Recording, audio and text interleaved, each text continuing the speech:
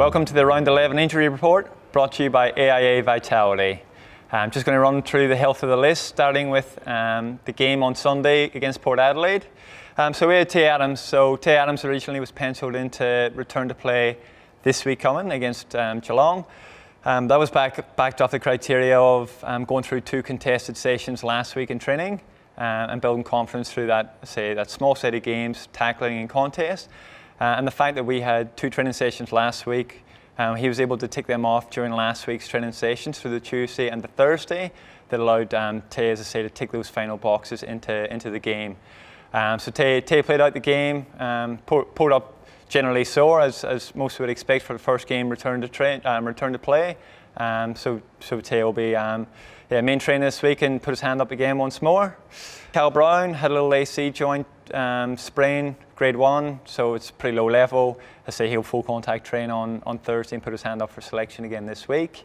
Bo McCreary had a little soleus calf strain, so he'll be out for 1 to 2 games. So Bo's had some pretty heavy loads since he's gone into the AFL system and has put in a lot of work behind the scenes in trying to get up for games each week.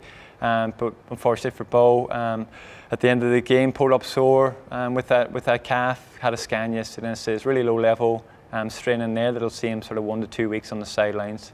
Josh Thomas. So Josh rolled his ankle right on the end of the first quarter, got strapped up and played out the game.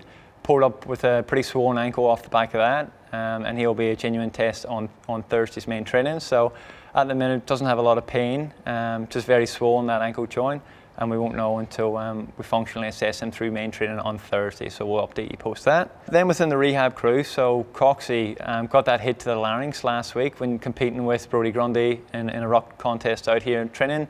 He'll have an appointment at 3:45 with a specialist just to provide an update on when he's able to slip back into full contact training and be available for selection. So last week we were working off the guidance that it would be sort of 1 to 2 week time on the sidelines. So as I say, we'll get further update today with his appointment this afternoon and provide more clarity around Coxie. But we would expect that he would be definitely out this week and assessed for next week to full train and play. Billy Elliott going really well with his rehab, so he's at his end stage of rehab. He will enter into full training unrestricted this week, participate in the full ground match simulation on Thursday, and then we'll have a top-up session then specific to role conditioning, high intensity movements, and repeat leads and agility. So Billy's had a really good block the last 3 or 4 weeks, and I say this is the final stage. And then with Billy off the back of this week, it's looking to really freshen him up and taper him and allow him to put his hand up then for the round 12 game in Adelaide.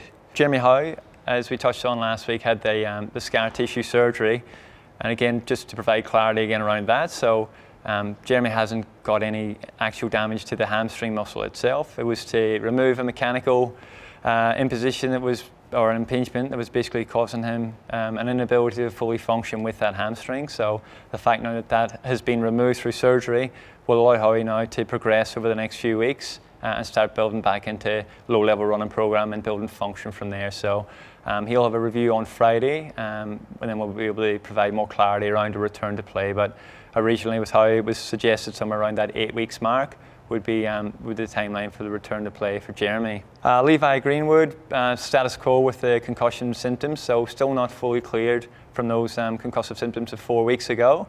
So at the minute he's going through some low-level cardio training and non-contact football skills at the minute. So again, it's a bit of a status quo with Levi at this stage.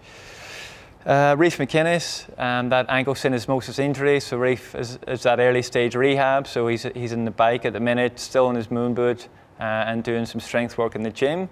He'll progress out of that boot in the next 2 weeks and go into his low-level running, and then follow a similar program to Billy Elliott where he'll build up his straight line running capacity and then gradually move into football movements and progress into training after that. So probably another 2 weeks before you see Reef out on the track running out of that moon boot.